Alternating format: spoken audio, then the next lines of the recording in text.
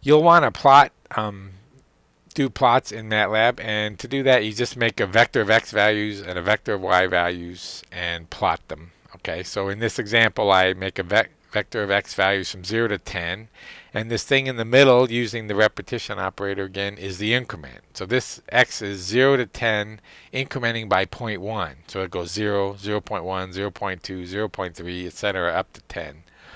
Um, then I say y equals sine of x, and that the special functions like trig functions always do element by element math. So y equals sine of x takes each element in x, takes the sine of it, and returns a new vector. So now I have a vector y, which is the sine of each element in x. And then if I do plot x comma y, I get out my plot of sine of x. If I want to put markers in, that will use a line, that will draw a curve. If I want to put little markers where all the data points are, I can do like this last command, plot xy will give me the line. And then if I do it again, x comma y comma and then a o in single quotes, that won't put a line. That'll just put a little o for each data point. And so that last command gives me a curve and the circles for where the data is. There are a ton of special functions built into MATLAB. exp is the exponential, log is the natural log 10 is base 10, sqrt is square root. I have all the trig functions, and then there's things like max, min, mean, median. These are vector operators. So max of a vector gives me the maximum element in that vector.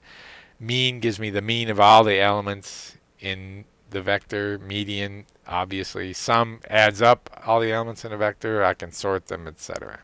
There's also a bunch of special functions like Bessel functions and gamma functions and all that kind of stuff. You name it, it's probably already defined in MATLAB. Now, we'll want to write loops sometimes, so there is quite a bit of flow control available in MATLAB. For example, if then else statements, and the syntax is obvious. I can write for loops, sort of like do loops in the old Fortran. For I equals 1 to 10, z equals z times I. So I will be set to 1, then everything is carried out until I get to the end. Then I is increased to 2, and it's all carried out. Then 3, then 4, and it keeps going until I equals 10, runs through all the commands, and then proceeds. We'll also want to write our own functions, so create user-defined functions. So suppose we want to plot 3x plus sine of 3x plus sine of 3.1x. This will give me beats, if you're familiar with the term.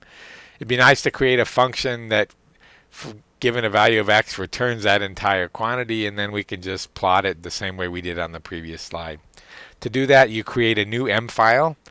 And in it you just type function, in this case r equals f of x, and then r equals whatever you want it to be. Okay, so the f here is how you'll call the function. So in the script where you call this, you'll type f of whatever, and it'll send whatever to this function, evaluate it, and return the value.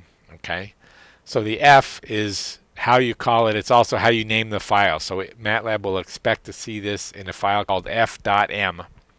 So you save it as f.m and you call it as f of x.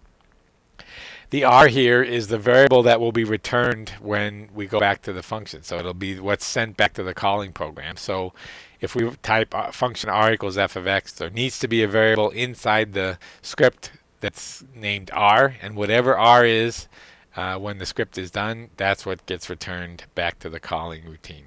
Okay, so to call this, we just, for example, can create a vector x from 0 to 50 incrementing by 0.1.